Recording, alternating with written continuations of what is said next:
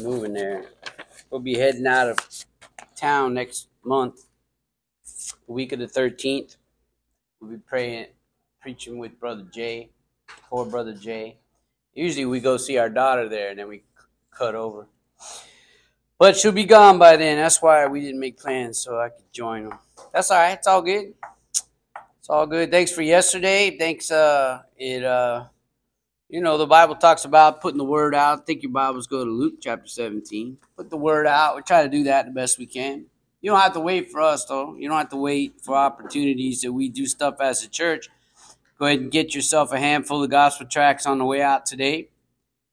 And cast the bread upon many waters, right? That's how it works.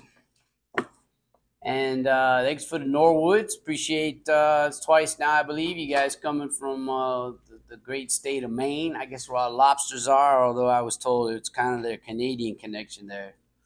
So definitely we'll pray for your traveling mercies. I guess you're heading out Tuesday, I think. And, we appreciate it because, Brother Norwood and his family, it's not that they just show up and sit there.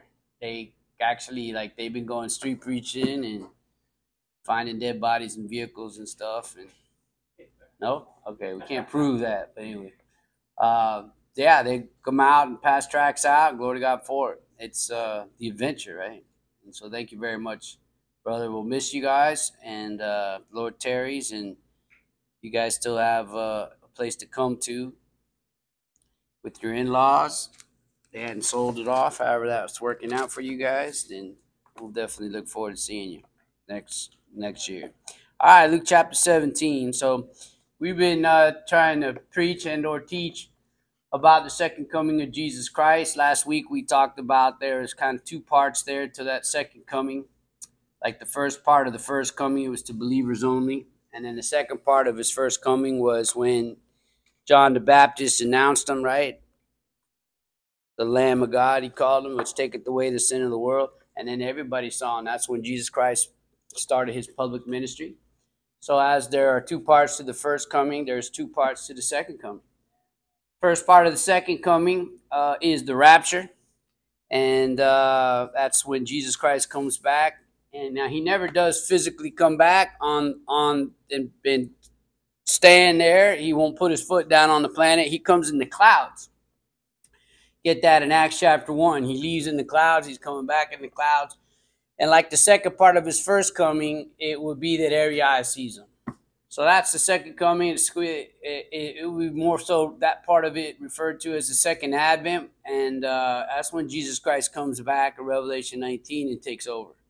And that's coming. And you could see everything kind of coming to fruition. And, we got to watch out with the signs and different stuff like that when it comes to Bible, because the Jews require a sign. We're not Jews, we're the church. And that book says a wicked and adulterous generation seeketh after a sign. Your guide is that Bible that you have in your lap. It would be your responsibility to read it, and then you hear it preached and stuff, and then you don't have to get glued to Pastor Joe's every day there's something coming out of the Bible for a sign show. And you'll get into a little bit of that. And again, you could do that if you like. You could watch whatever you want to watch. But you need to read, though. That's where the Bible is. That's the purpose of the book. That's the purpose of why he wrote it down for you. And so what we want to show you is how close are we to this? Because over there at Peter, there'll be scoffers saying, where is the promises of his coming? And we've already heard that. We've heard that there were 88 reasons for Jesus Christ to come back in 1988.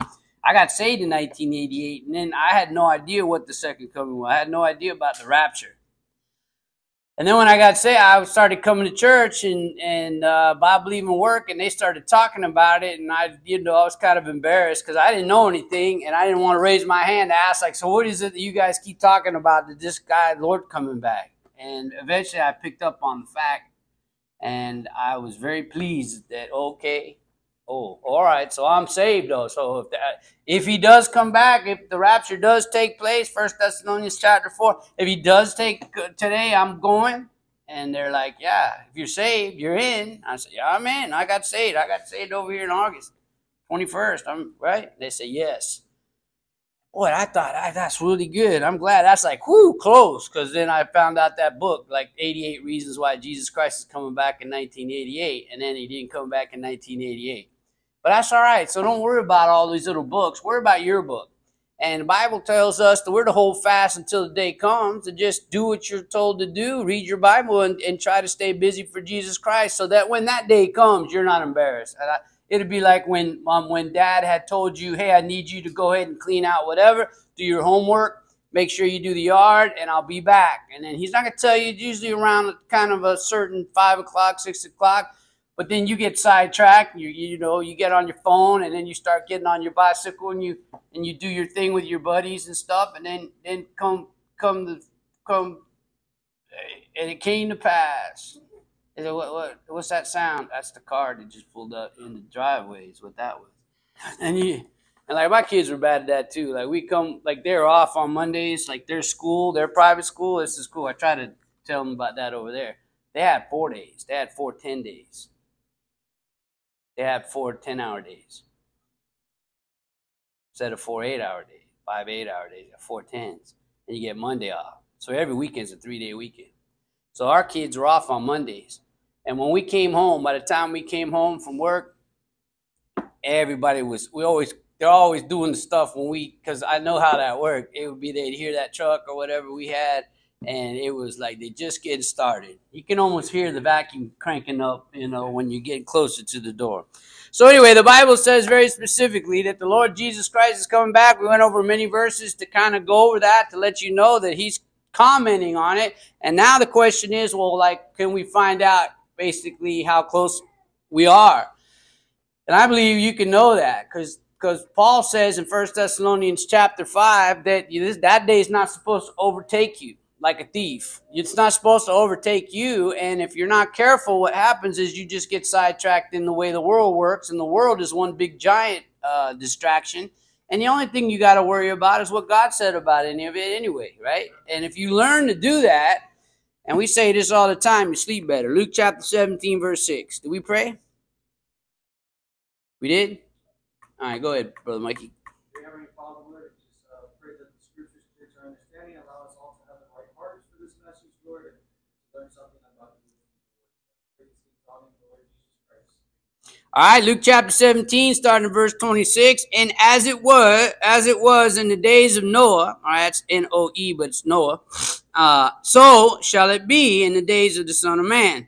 They did eat, right? They drank, they married wives. There ain't no married husbands, married men. That ain't in that. That's not normal. They were given in marriage until the day Noah entered into the ark, and the flood came and destroyed them all. Likewise also as it was in the days of Lot, they did eat, they drank, they bought, they sold, they planted, they builded. But the same day that Lot went out of Sodom, it rained fire and brimstone from heaven and destroyed them all. Even thus shall it be in the day when the Son of Man is revealed. So the Lord gave us, amongst other things, and there's plenty, amongst other things, he gave you characteristics. So like he would know that you'd want to know. You ought to occupy till he comes, which means you should acknowledge. Matter of fact, in 2 Timothy chapter 4,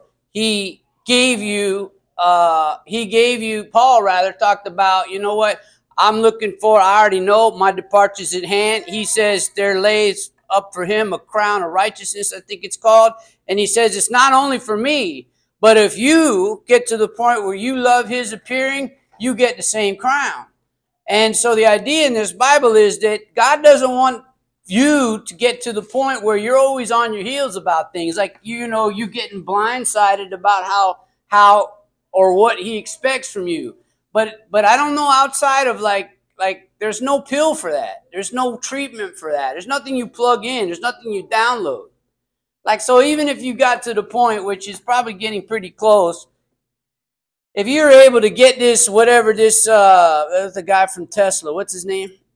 Elon Musk, that wants to put something in your head to get, now you're like the Matrix or whatever. And so I got the Bible version in my head. I don't even know if that'll help you, because it doesn't have to do with your head, it has to do with your heart. See? And so you can get to the point where you know everything, but if you're not in the place or the frame of mind, or you don't have the heart to do it, right, then what does it matter that you know all that? So I'm sure here at the Bible Believing Work, like we have in South Florida, you all know, you guys are all old enough to know the difference between right and wrong, whether or not you know what the Bible says about it. You have a conscience, and we talked a little bit about that in Sunday school, right? The age of conscience. And so, right, you already have a problem with that. So you already know dad expects a certain something, your parents expect a certain something, your school expects a certain something, your job expects a certain something, and, you know, you cut corners and you don't fulfill that. So now all of a sudden you got, you know, this thing in the back of your head or the side of your head, wherever they're going to put it, or however it works. And now what's going to change? It won't change. You already know enough Bible to do right, and you just got to learn to build on that. But know that God is that guy. He's the guy that wants you to know about things. There's an expectation there, and his reward is with him. So you read the Bible, not only is he telling you, you know what, yeah, I'm coming, but, you know, I loved you enough to die for you, but that's not all there is to that salvation of yours. And I think what happens is you're not around the Bible enough to get motivated. This Bible should help motivate you. Bible-believing preachers should help motivate you, right? The TV's not designed to motivate you. It's designed to take you away. It's most of it, if not all of it, it's all fantasy, right? It's all, that didn't happen. That guy didn't marry that girl. That dog didn't get hit by a car for real, and you're all bawling there, and you're laughing your head off, and you know, you're seeing people get cut in half, chopped in half with a machine gun, and then, you know, now it's time for church, and you're not getting much out of that. It's all about the distraction. That's why the Bible says, love not the world, neither the things that are in the world. And once you get kind of tied up and yoked up with this book, then you realize, you know what, you can hear all that nonsense. You can hear all the background noise. You could see the issues, and there are issues. Well, you know what? I got a blessed hope about that, and this is all temporary. And once you get the right frame, once you get the right perspective about how this Bible works, then glory to God for it. All right, so last week we went over the first characteristic, and that was the days of Noah. Over there, go to Genesis chapter 6. And there was this, they say, well, how's the days of Noah? Okay, what did you do to figure out what that was? Well, first of all, they tell you, the text in Luke says that, you know what, it sounds like they're just doing what we're doing today. And he says that they did eat, they drank, they were married, right? They gave in marriage until the day Noah entered into the ark. And then the same with Lot. If you see the characteristics there, they ate, they drank, they bought, they sold. That sounds like everyday America to me. But you could get a little bit further in that if he says it's like the days of Noah, it's not only that they're just going to do what they typically do as if they're going to the mall or they're just living their life in the United States, because that seemed pretty close to the way America works. Man, we just do our stuff. We just, you know, when we get around to it, we'll do stuff for God. When we ain't around, we will do our own thing. But then you can get to the characteristics by actually reading where in the Bible these guys show up. So when you read the Bible in Genesis chapter 6, talking about the days of Noah, Bible says, and it came to pass when men began to multiply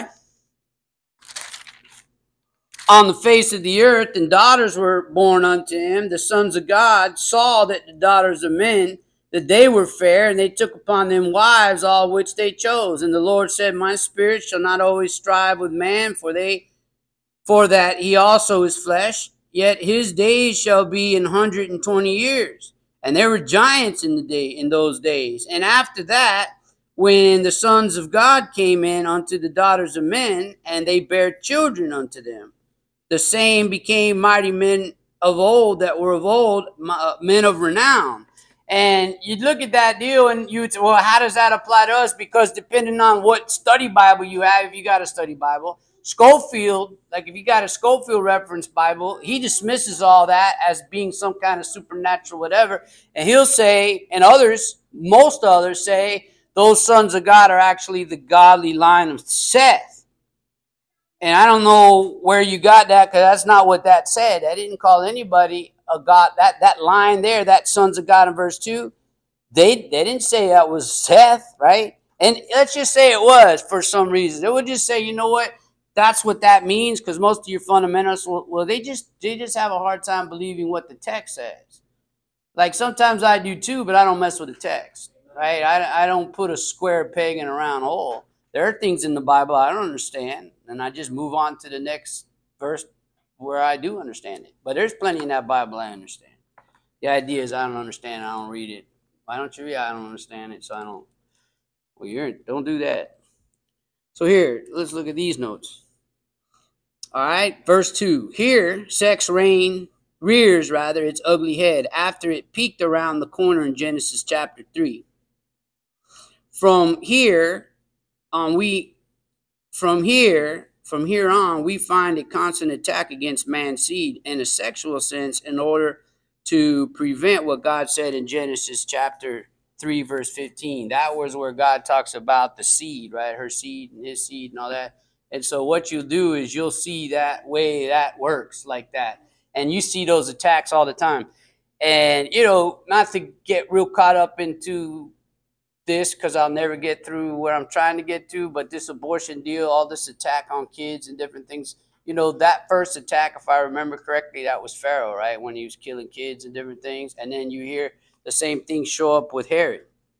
And so you'll see that there's this satanic attack on little kids, and where you're at now with these last days, these perilous times, you can see it in Romans chapter 1 and in 2 Timothy chapter 3, is that you're getting to a point rather where you'll be without natural affection. And the natural affection for a female, once she finds out she's pregnant, right, or people find out that you're having a baby, it should be a good thing. That's natural affection. That's what the animals do. Matter of fact, if you are in the woods and you see this little baby bear coming around, you're ready to take a little picture of something, don't do that, because I've seen videos of people trying to take pictures of the little bear, and guess what happens? Mama bear comes running out and he eats the guy. Take a picture, honey. Feed him the bologna sandwich. And then, here comes that thing shooting out. That's because it's a bear robbed of her whelps. It's in your Bible, right?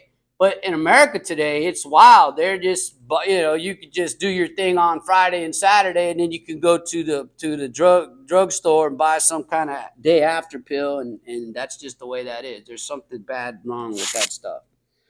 So there is no godly line found anywhere in Genesis chapter 5 and 6, right? There is a messianic sign rather, but this godly line is just vaporous theological fantasy. Schofield's godly line sports incest in Matthew 1:3, a professional whore, Matthew 1:5, and adulterer. This is the line that leads up to Jesus Christ. See, when you use terms that aren't in the Bible, and these guys try to make it into something that's not what the text says, right? Because maybe we're afraid, or we have this idea we don't want to hurt people's feelings. I can't help the fact, but this Bible's likened unto being sharper than any two-edged sword. So there's something about that Bible that isn't pleasant. It challenges, it pokes, it sticks. You go up in different churches and stuff, and these guys know the way they preach, the way they teach. They know certain parts of the Bible that they're going to address, and there's just certain parts of the Bible they're never going to touch. Well, here at Victory Baptist, we want to be able to say, you know what? If we just so happen to be at this part of the Bible, and it sticks sometimes, right? If you're supposed to be the salt of the earth, right, and you're supposed to be the salt of the earth, sometimes salt is used as to preserve stuff, right? They used to salt the meat before you had refrigeration.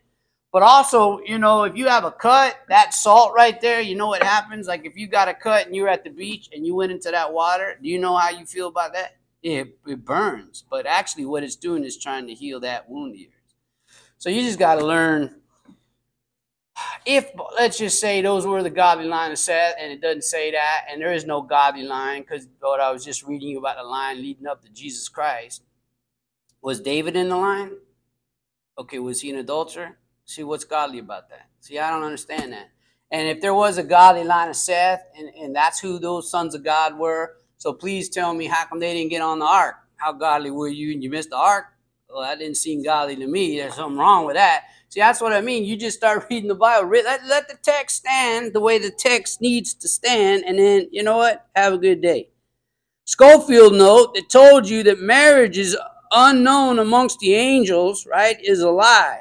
What he did was dissect a verse in the King James Bible to get that interpretation.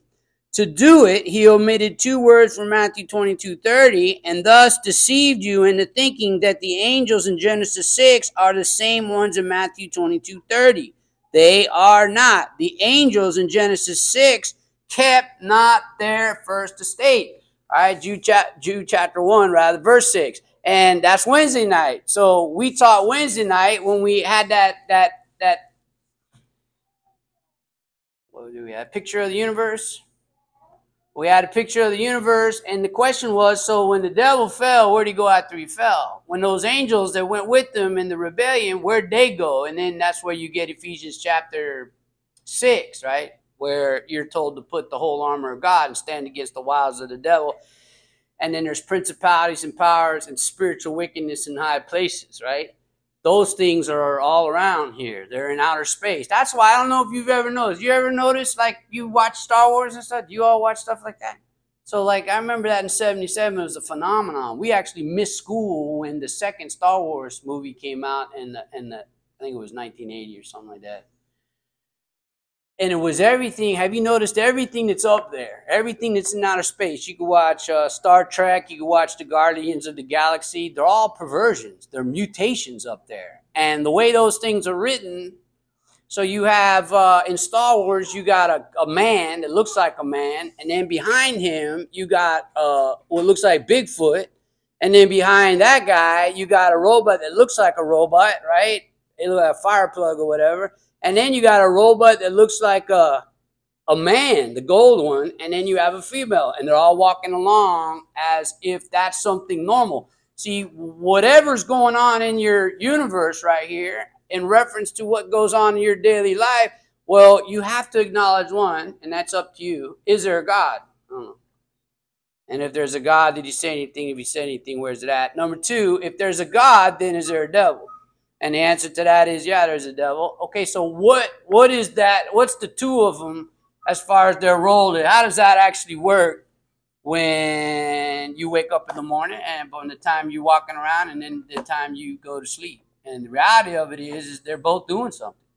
And his Bible tells you what they're doing. And you got opportunities to not be ignorant of his devices and figure out what the devil does. And you got opportunities to be around and figure out what God does, right? And so if you're born again, the responsibility that you have is to read this book.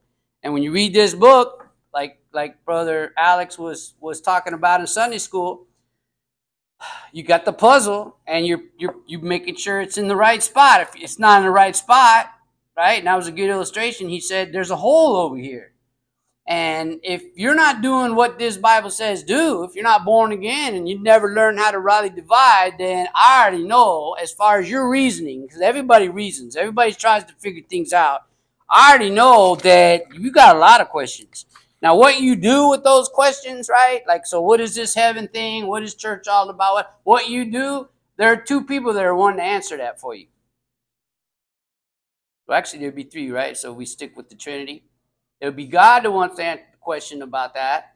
There'll be the devil, and then I guess you're the one that's going to have to decide, so that would be the 3rd one.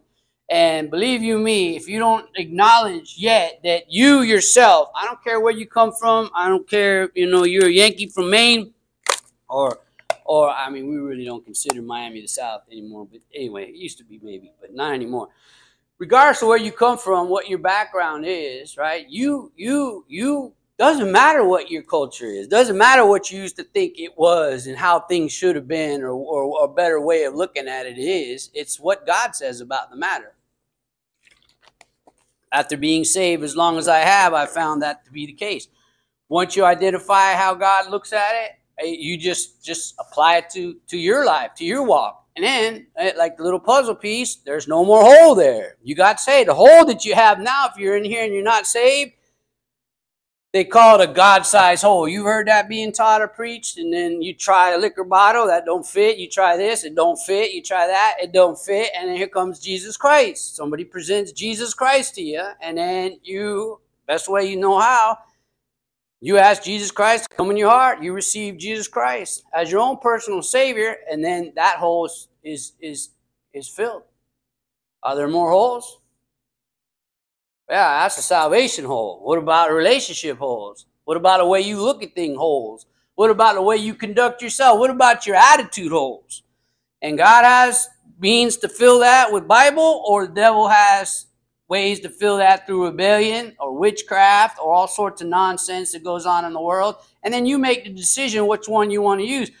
Today, in 2024, sadly, Christians, you cherry pick. So like one day you're all for God. All right, Lord, show me something here. I got a big problem. Once the problem's resolved, your temptation is now you go see what the devil got for you. Now you will never look at it like that. You'll never quite say it like, oh, hey, devil. You ain't gonna. I can't imagine somebody coming out and looking for the devil. Just know that if he's not here, his devils are. Those principalities and those things, that spiritual wickedness and high place stuff. Those things up in outer space, all those things flying around, they're there and they're influencing you. Because I've been asked before, they say, well, Pastor, can a Christian be possessed? And I've heard both sides of that teaching. Yes. And then the other guy says, no, because the Holy Spirit and you can't share and all that. Okay, so I look at it like this. I don't know if you could be possessed by the devil if you're saved. Is there devil possession in your Bible? All right. So obviously it goes on. Now here's another deal, because there are also lunatics in your Bible. So every time you're depressed, that doesn't necessarily mean the devil's after you. Could just be I don't know. It could be something. And again, too, sometimes you got to watch out, because there'll be Christians that say, well, we'll never use medicine for nothing. We'll just trust God. And be careful with that stuff, because Luke was a physician. He never got rebuked for being one. And you just need wisdom, and you pray about it. And if you need medication for a certain something, I don't have a problem. Take it. Don't abuse it, right? And don't, you could do it naturally here, but it's easier, so I do it like that. Don't do that. I'm just being lazy. And you know that every medicine that you take, like 9 times out of 10, if not 10 times out of 10, they got side effects, right? So like, you don't sneeze no more? No, but I bleed out of my eyeballs. That's why I carry, I don't sneeze no more, but I carry these around because I'll be watching TV and blood come out my eyes, but it's, I feel good. I ride my bike after the TV show. So there's all that. You got to be careful. So one of the things there, looking at Noah and Lot, we talked about that, the sons of God stuff, and then the second characteristic that I picked out, So as the days of Noah and as the days of Lot, how many people got out with Noah? Do you remember? How many? How many? 7? 7. Okay, so how many people got out? All right, let's go that route. All right, now how many people were there? You don't know, but I bet more than 8. Right? I bet more than 8, because you read up leading up to that, there's cities and stuff, right? And so it was very few that got out. God said, look, I'm going to tell you, it'll be the days of Noah and the days of Lot. And so I look at that. I look at that, especially at a Bible-believing work, because, it'll be like, well, how come, you guys have 3 million people in Dade County and you can only muster like 30 on a good day? And be like, well, God gives the increase, number 1. 2, if indeed we're in the days of Noah and the days of Lot, that boy's going to get whiplash over there. Lot, how many people got out? Including Lot? 3. So you got 8. That's the good one. He's a preacher of righteousness. Lot's a type of a backslidden fella, right? And, his family, at least Lot got out with his family, which is a good thing. So some are going to get out with their family. Some of them got them intact. But I know the attack. See, God gives you these characteristics. The question is, what do you do with the characteristics? I've heard some brothers preach on this. Well, it has to be that way because the Bible said that's the way it ends up. I'll tell you, it ends up because that's the way it ended up. It was your decision. It's your decision. The reason why people show up to church and don't show up to church is because they decided to come to church and not come to church. It isn't that God predestinated certain individuals to come to church that day. That's just the way that is. And I've heard these guys preach and within these conversations about how, well, you know, it has to be that way, Pastor. That term, it has to be that way, is not in your Bible, because if it was, you wouldn't have words like be zealous, therefore, and repent. And if you have words like be zealous, therefore, and repent, then it's your responsibility to sit up and grow, put the big boy pants on. And while everybody else seems to be quitting, like in Noah's day, he was preaching for however long. If that's the time frame in verse 3, it was 120 years. If that's the time frame, I heard that say that he was preaching for 120 years because of that verse right there. Okay, that's a long time, brother. You've been at the ministry for 120 years. And how many people did you get in that church? 8. That was just my family. Like, dang. You would think, if you're not careful, you would think that God would be in result. Oh, ain't nobody sitting over here. That's anyway, so you would be like, well, God is in numbers and stuff. I don't know that. I think he's more into just doing what he said. And Noah did what he said. Was there a time you think Noah looked around and said, yeah, there should be more than us? Same thing with Lot. What did Lot do? You know what Lot didn't do? He wasn't very good. While he had opportunities to do right for God, when that day comes, to me, Lot, more so than Noah, characterized is us in the 2000s. This is a lot more, because if you acknowledge the fact that Lot, he got a busted family there. You know how many people we run into with that? And again, no disrespect. It is. So be like, well, why you keep talking about stuff like that? Because it is what it is, and this is what the Bible says. But regardless of how you look at it, there were very few people. Look at 1 Peter chapter 3. There are very few people. So one of the characteristics is that there are just very few active believers. Between Noah and Lot, depending on how you look at it, man, you're full of like scoffers, all sorts of weird stuff going on and stuff. That's exactly what happens in America today when it comes to churches. You say, well, you won't keep preaching like this and there won't be an expectation that much change. Well, should I change the way we preach? You just pray for me how we preach, and then, you know, I'll pray for what I need to preach, and we'll go that route. But if you say that it's my responsibility to change the word to accommodate the people, and that's what churches do these days, and we won't do that. We'll just trust God, and I'm gonna have to give account of myself to Jesus Christ. And it would be like, well, I'm so glad you switch your format to accommodate more people in Dade County, and you preach less Bible but had so much fun with them. I don't think that's how that's going to work, and I'm not going to do it that way. That's not how the Bible says. They bounce house in your Bible. Anyway, 1 Peter chapter 3, verse 20. So there are very few people, which sometime were disobedient, and once the long suffering God waited in the days of Noah while the ark was a preparing, wherewith few, that is 8 souls were saved by water. What about the rest of them? They ain't there, brother.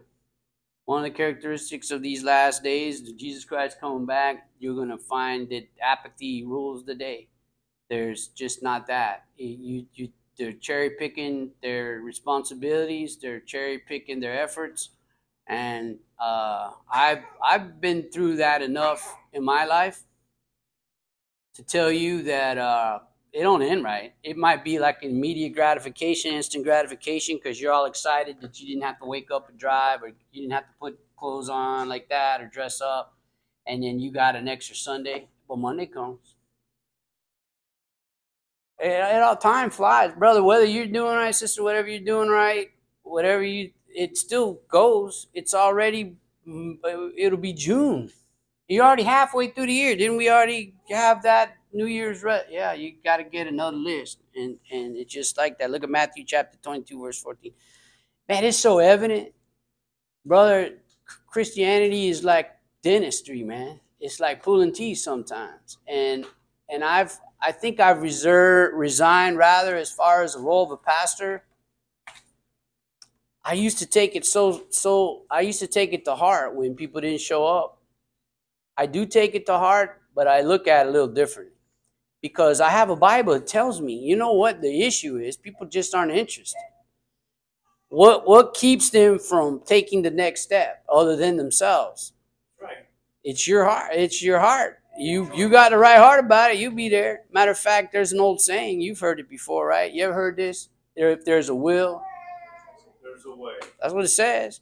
And then you got Christians like, well, what's your somebody read Proverbs chapter 20, verse 6. You guys hot now again? I'll read it. Go ahead. I'll make it snow. Most men will proclaim everyone his own goodness, but a faithful man who can find. Who can find that?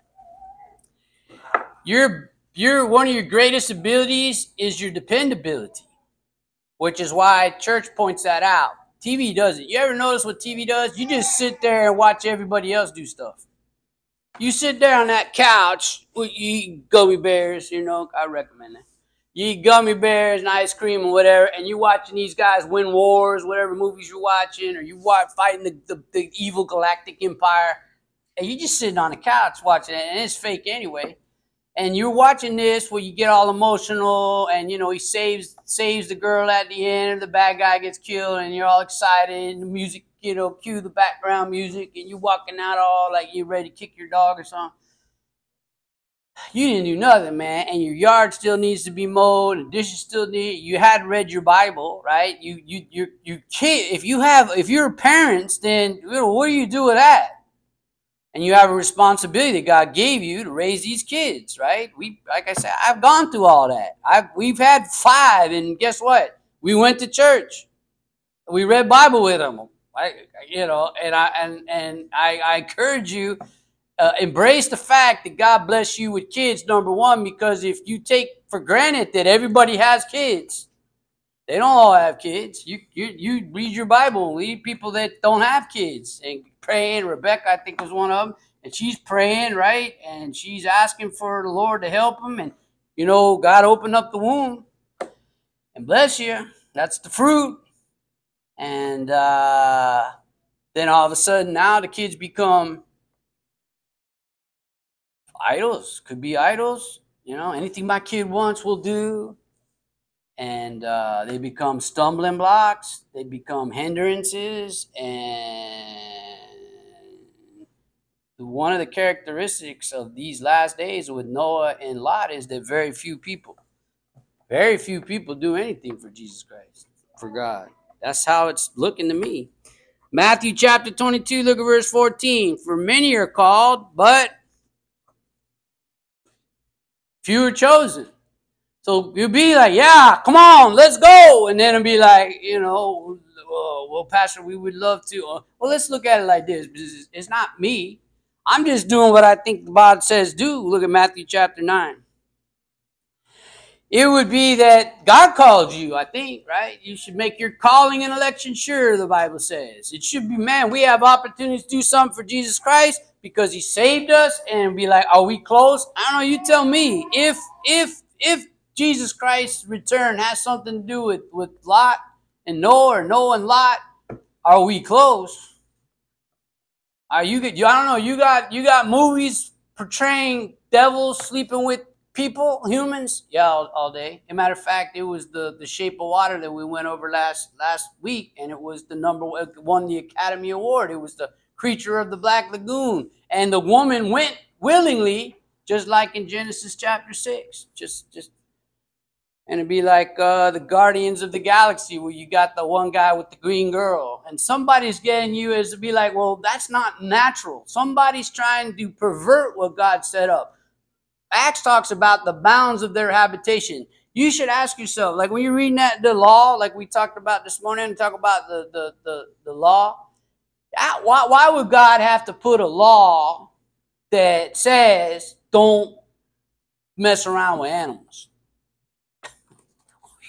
Hey, Moses, yeah, come here, man. Here, write this down. Thou shalt not. And it has to do with bestiality. And the reason being is because that flesh is just like that, brother. And you're getting into some kind of stuff there. And this country of ours, for whatever reason, everybody thinks we got some special dispensation with God.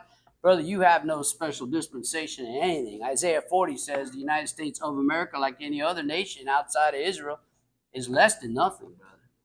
And yeah, I pray for the people that I want to vote for, and then I show up to church. And yeah, I pray for this country and Joe Biden, and then I pass tracts out.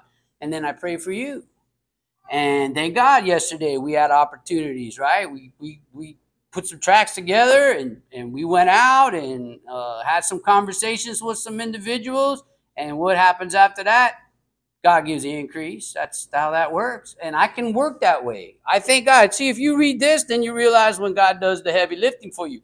But every single time it's time for us to do something for Jesus Christ, and it's some overwhelming burden where you start to kind of hyperventilate because Jesus Christ asked you to do a certain something.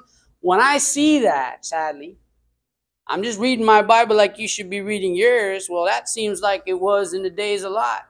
And if Noah was preaching for 120 years before the flood came, right, he calls him a preacher of righteousness. And all you got is just your family, man, we're doing better than both of them combined, by the way, right? So thank God for the grace of God. God give us more. And I have to look at stuff like that because I look across the street and there's 100 people there. Well, what are they doing?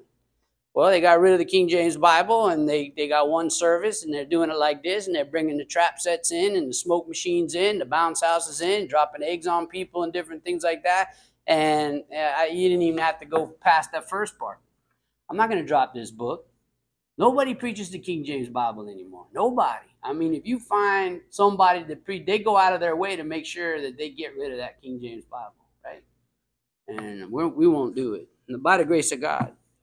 Matthew 9, verse 37. If you ever hear me say, hey, we're going to switch to the New King James Bible, my wife has been poisoning me. Just know that's where that's coming from, because she be pouring stuff in my cereal. All right, Matthew chapter 9, verse 37. Then say he unto his disciple, the harvest truly is plenteous. Is it? You know how many people we saw yesterday? How many people could have possibly? We always run out of tracks. We don't ever have enough tracks to meet everybody that walks past us or put on their car or have it. It's plenteous, man. But the laborers are few. Many hands make light work. Right? Look at verse 38. Should we pray for it? Yeah, how about that? Verse 38 says we should pray, therefore, the Lord of the harvest, that he will send forth labor into his harvest. So, you know, we preach here or teach here and pray here. Is that, Pastor, you just want a bunch of people? No, I want workers. I'd much rather have a church like ours, 30, 35 people, maybe little kids and all that. And when it comes time to go do something, well, you know, when we go street preaching here, like, isn't it that most, if not all of you go? Seems that way. Well, that's rare. And Lord uses that. He brings stuff like that to my remembrance. And when you get to feeling sorry for yourself, like I get sometimes feeling sorry for myself as a pastor, I want to know where's so-and-so, where's your family? How come you didn't show up? What's up going on? Man, just don't worry about that, man. They're my people, they're not yours. I just called you to take care of my people and teach them a little bit of what I want you to teach them. And I'll give the increase. I'll be that individual that does that. It ain't about you, see? And then once you get that takes time, by the way. If you can get to the point where life isn't all about you, then, man, then the Holy Spirit, right, starts flowing through you. Then you got opportunities to do stuff for Jesus Christ. And then he gets the glory out of it, right? And that seems to please him. All right, look at 2 Thessalonians chapter 4, verse 1. Second Thessalonians, what do we talk about? Talk about the days of Noah and days of Lot, characteristics before the Son of Man is revealed. And there are very few active believers, right? Noah had 8. Lot had 3. There'll be scoffers. You remember Lot's family? Lot's family, when he finally got on the ball, you know what they did when he knocked on that door of his in-laws, his son-in-laws, when they opened the door? They all laughed at his face. And that's only because the time God had Lot there. Lot chose that, by the way. You remember how Lot wound up in Sodom? Abraham said, look, we're not going to be able to do this together. You go ahead and pick a spot here. And a carnal Christian will pick, I'll pick the one with the mall. That's why where are all the Bible believers, man, when it comes to South Florida? How come they ain't down here? Why is everybody in Tennessee and the Bible Belt and North Carolina and Alabama, Mississippi? I thank God for those missionaries, man. I thank God for those people that are taking their families out and they're in places that the next 700 people wouldn't dare go to. I don't know if you noticed, but the last week, and I don't know what denomination they were, but 2 young missionaries were killed in Haiti. The gangs killed them. 2 white people, very young, like maybe Mikey and Sky's age, And I looked at the comments, and every single comment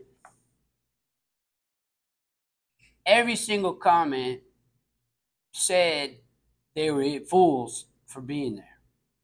And I have to admit, I was looking at them and I'm like, man, what a fool. What are you doing? And then the Holy Spirit of God would reminded me, well, I'm the one that sent them there.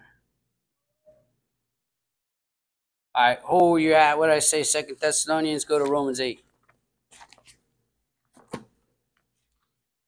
And what happens in America, the Laodicean here in America, we live this life, and I'm a Laodicean in America. We live life like God's here to make us prosper. That's our life. We're only here so that we can buy more stuff. And that's the typical Christian in America. Sad. Look at verse 36. Romans chapter 8, look at verse 36. As it is written, for thy sake, we, talking to Christians, are killed all the day long. We, Christians, are accounted as sheep for the slaughter. That is your life according to what's written. But Christians don't read Bible, right? They don't believe it. They wouldn't believe that. You don't believe that verse. Because if God called you to put your whole family in a vehicle and get yourself a U-Haul and move to Pahokee, Florida, you would start cussing, man. And that's exactly what happened to us when I told our family. I said, hey, we're moving to South Florida. And they'd be like, you are? Like, so where are you going? I said, Belgrade. And there'd be a silence on the phone. And Belgrade is the AIDS capita of the world. Not capital, but per capita. The AIDS virus right there, that's the #1 spot in the world, I think it is. And all I got was, how can you possibly bring your wife, who was pregnant, and your 2 daughters down to a place like that? And my only response to that was, well, God called me down there. And if he called me down there, so look at verse 37. He says, nay, in all these things, we are more than conquerors through him that loved us. So I can do that. I can take, as a man, my pregnant wife and 2 daughters into Belgrade, Florida, because the rest of these verses that we're more than conquerors through Jesus Christ, who loved us, and God provided for us. And so when I read about those missionaries, sadly, but precious in the sight of the Lord are the death of his saints. So the reality of it was, they are, if the only thing I can assume, maybe I shouldn't assume, but the only thing I can say is that, well, I know how missionaries get on the field. They would have had to pray about that. And if they're there, they would have already done that, and they got a level of support. And then what did they do? They died on the battlefield. And guess what? Their life's over. They're good. They're with the Lord right now. They don't have to worry about all that now. They don't have to worry about the election coming up. They don't have to worry about disappointments. They don't have to worry about crime. They don't have to worry about disease. You do. And so when it comes to these days of no and the days of lot, you know what you realize real quick? Boy, everybody acts like it's just one big party. The Lord said, yeah, that's how they act. Till the day the ark got closed and the flood came and everybody was drowned out. And you look to average Christians there, you know what? They're called. Ain't nobody getting chosen to do much of anything. You got the fields everywhere that we're at, and the fields are your neighborhoods. They're everywhere you're at, whether it be in Maine, whether it be in Key West, whether it be wherever you're at, whether it be your school, they're everywhere. Are there people there? Yeah, they're there. He said laborers are few. No, how's it going with you? You need to build another ark here to accommodate all the extra people that are here and that. No, I don't have to build but one ark. And there's just enough for us. And like I'd said before, I bet, man, had these people responded, there would have been another guy called, it would be Noah plus whoever else making another ark. But there wasn't a need for another ark. You ever wonder about that? You know, it'd be like straight is the way, narrow and all that. Jesus Christ calls himself a door. Why just one door? For all the people that ever lived, there's just one door. In the church age, at least in that respect, you only got one door to get to heaven. You want to know probably why that's so? Why you don't need 15 doors to get in? It's not like a football stadium where you got all sorts of entrances where they can come in all sorts. It's because there's no demand. Ain't nobody going through the door. There's just, all I need is one. Say, I'm the door. I call myself a door because I'm out here trying to tell everybody your sins could be forgiven tonight. Your sins could be washed away from here on out together. And then I look and ain't nobody showing up. So, and you know what? I showed up. Yeah, but for every one of you that showed up, how many people can you think of on the top of your head right now in your family or somebody that you know about or care about? They're not saved. And you know what? They far outnumber you. And it's the days of Noah, brother. The days of Lot. All right, go back to 2 Thessalonians and we'll close here. 2 Thessalonians chapter 4, look at verse 1. You say, you keep those things in perspective? Yeah, I don't like it. I wish that wasn't the case, but God had already seen how this thing winds up, right? Isn't that true? That's what prophecy is. Prophecy is simply God seeing that stuff and writing down what he saw. It's like he saw the game already. And he said, you know what? Let me tell you, it's going to be like Noah and Lot. And what does that mean? Well, there are a lot of things that means. There's a lot that means. However, when it comes to the amount of people, the amount of believers doing stuff, a lot of people there ain't a lot of people doing nothing. Look at 2 Thessalonians chapter 4, verse 1. Now, we beseech you, brethren, by the coming of our Lord Jesus Christ, and by our gathering together unto him, that ye be not soon shaken in mind or troubled, or be troubled rather, neither by spirit, nor by word, nor by letter, as from us, as that the day of Christ is at hand. So what's the context? Well, verse 1 says, by the coming of our Lord Jesus Christ, right? Here's a gathering, as the definition. A gathering together unto him. Verse 2, that the day of Christ is at hand. All right, what do we do with that? All right, look at verse 3. It says, let no man deceive you by any means. So it must be that there's a high level of deception. Well, if you've got a television, there's that. For that day, what day? The day of Christ, shall not come. Except, there come a falling away first, and that the man of sin be revealed, the son of perdition. So, man, that's like, well, you would think that there'd be like one last call and everybody get excited and make sure they make it before the door closes, before the rapture hits. And Lord says, No, that's not the case at all, matter of fact, because what I saw was there's a big falling away. And sadly, people aren't interested in what God has to say about much of anything. Now, closing, I'll say this. Now, I encourage you, man, if you got opportunity, I don't know, and this is just the second point. Like, we'll go back today after lunch, and then when I get back or next week, I want you, see, this is what church is. Church isn't necessarily a place where a bunch of unsaved people gather. And I know that's not the case because you could rarely get Christians to gather in church. I would dare say there's more saved people outside of church today in America than there are in church today. The people that have made a profession of faith like you and me, why are you different than they are? Why are there so few people that actually get it? Well, that comes down to the heart issue, but God saw that. If he's outside of time, he told these guys that I'm reading, I got a more sure word of prophecy in my hand. I would say, well, as we get closer and closer to this rapture deal, the day of Christ, there'd be people falling away. Like they start out right. Do they call you? They talk to you? Are they cordial? Do they explain themselves to you? In my experience, as we're getting closer to Jesus Christ, like were people talking to Noah? Were they reasoning with Noah, explaining why we don't believe what you're doing?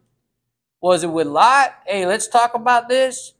I mean, you know who knew that? Abraham knew that. You ever see that little countdown thing he did? Do you know who knew there wasn't anybody going to come out of Sodom and Gomorrah? Because I've been here for a minute. And I run an old lot at the family reunion. He come in with his Led Zeppelin t-shirt on with a beer in his hand and a cigarette. So that tells me a whole lot, like a typical Christian in America, he's so caught up in the world, and I don't know what be coming out of them gates. And do you remember how Lot and his two daughters and his wife, she didn't make it all the way out. Do you know how they came out of Sodom and Gomorrah? They had to be drug out. That's right. You know what it's like getting Christians on the same page? It's like pulling teeth, man. You say, well, how does that got to do anything with Jesus Christ coming back? Well, because like when I'm reading, Jesus Christ is telling me, it's going to be just like that, Pastor. I'll be, all right, well, so let it be. But in the meantime, God's grace is sufficient, so I can keep going. And then instead of being all distraught about the fact that these people are turning into salt, they're all just like wooden Indians, man. They ain't coming, they ain't moving. Instead of that, I got you a remnant, right? And yeah, and what do you think about that? Oh, we're excited about that. We're good. Because we can go street, this church, we can go street preaching anywhere we need to go, and we got plenty to do that. We can go soul winning in this church, and we got plenty to do that. We can go pass tracts out at the malls or whatever we do, and we got plenty of people to do that. I say we have plenty. I said we got enough to do what we got to do. Could we have more? Well, you go, what? Yes, I guess. Yeah, sure, obviously. Are you going to get more? According to this, it doesn't seem like it. But we could still be the exception. And then on top of that, what you can do? Just make sure you're not like Lot's wife. Because remember, like one of the shortest verses in your Bible is what? Remember Lot's wife. He's probably weeping because of that. No, he ain't weeping because of that. Remember Lot's wife. Well, it got to do with the second, in your case, got to do with the second coming because everybody's looking back. Well, I got so much going on in this world. You can't bring none of it with you. Why are you looking at it like that? Because you're not in the Bible is why. You don't take it seriously. Opportunities for you to read that Bible, how's that coming? Opportunities for you to talk to neighbors, people that you know. You know how a church really grows? It goes from people like yourselves inviting people you know. See that little girl right there? That's how that works. That's how it works. I got one guy so far from all those tracks. He comes on Wednesday. We'll take it. But in the meantime, I'm going to just settle on the fact that if I do what I know to do based on this book, I'll know that God gives the increase. And at the end of the day, if God calls me to do whatever he has me to do, I'm going to do that. And then when I see him, I'll be like, well, you called me to come here. I did. I bloated up my kids. And I moved to Pahokee, Florida. And I went to Arkansas. And I came to South Florida. Be like, well, we lived about 40 minutes away, Pastor. We would love to come, but you know how far that is. You're talking the wrong guy, man. You must talk somebody else, because I moved my whole family for God. And I don't want to sound boastful about it, because I thought that's what you did. And you're not supposed to do that. Because if that was the case, I could have stayed wherever, man, and kept my brick house and all that. Anyway, Father, thank you so much for Jesus Christ. Thank you for the opportunity to be in church. Thank you for the food that we're about to receive. We ask you to bless it. Thank you for it. Thank you for the fellowship. Thank you for opportunities. And thank you for Jesus Christ. Thank you for you, rather, dying on that cross for us, being buried and rising again that third day to pay the full price for our sins. So we love you and thank you. Pray you come soon. In Jesus' name, amen.